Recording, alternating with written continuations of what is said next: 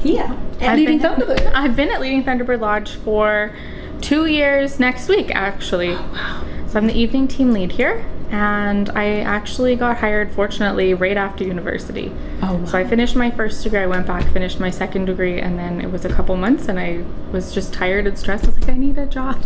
So I applied. It was late at night and I got the call the next day for an interview and interviewed, got the job. So wow. I was really fortunate to get this position and I love it. That is awesome. And you and I just talked about this before I turned the camera on, so I'll just ask you again for tell them about your degrees. I have a BA in psychology and a BA in sociology. Awesome. And you're just doing a... Oh, and I'm working on my master's in clinical counseling. So awesome. For psychology, so yeah. Another couple years and hopefully I'll have that too. Yeah.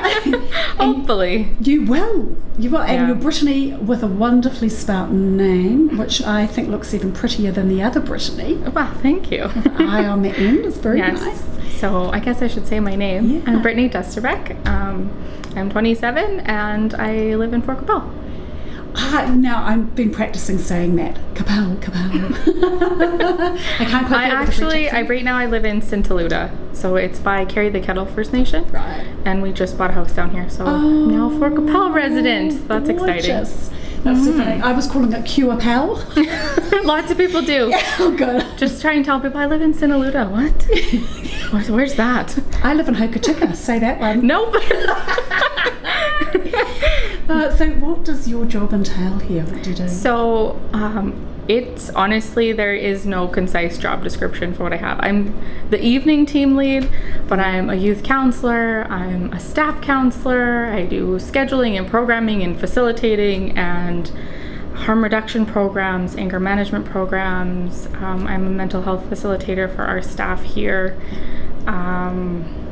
Everything. It just depends what we need. We just finished our accreditation process and I was working lead on that with some of our other very qualified staff members. So there is really nothing to narrow down what our job descriptions are here. I mean, front and foremost, we're a family. Yeah. And to these kids, whether we're aunties or cookums, mushums for our older staff, brothers, sisters, yeah, we're what the kids need us to be, but at the end of the day, we're not team leads, we're not counselors, we're family here. Yeah. And that's something that we're huge on promoting, especially for our youth and the families, because it is scary to have these kids coming from all across Canada, west coast, east coast, up north, that they don't have anybody. This is a new place, it's a new territory, new languages, new foods, such different cultural shifts for them that we can't come in as counselors or teachers. We're just family members and just here to love and support the kids. So to try and say what my job description is, it's so many things. I mean, you did.